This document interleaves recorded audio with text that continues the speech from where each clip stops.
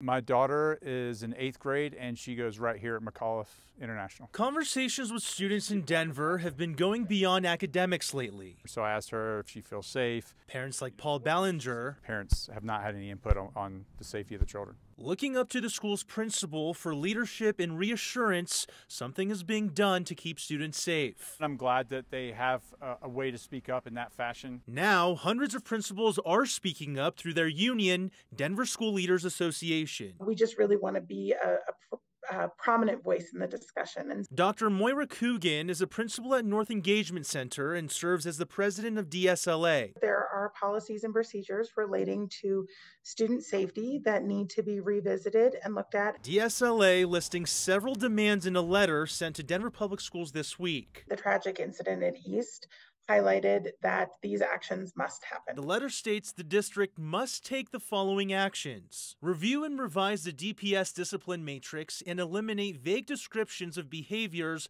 that are subject to interpretation. Create a review panel that collaboratively oversees expulsion and placement processes. Implement an appropriate placement for students who have demonstrated a clear and present risk of harm to others. Revise enrollment policies and procedures to ensure that relevant student information is included in placement decisions. Increase protections for leaders who raise possible safety concerns regarding student safety and security concerns. And increase focus and support on the mental health of school leaders.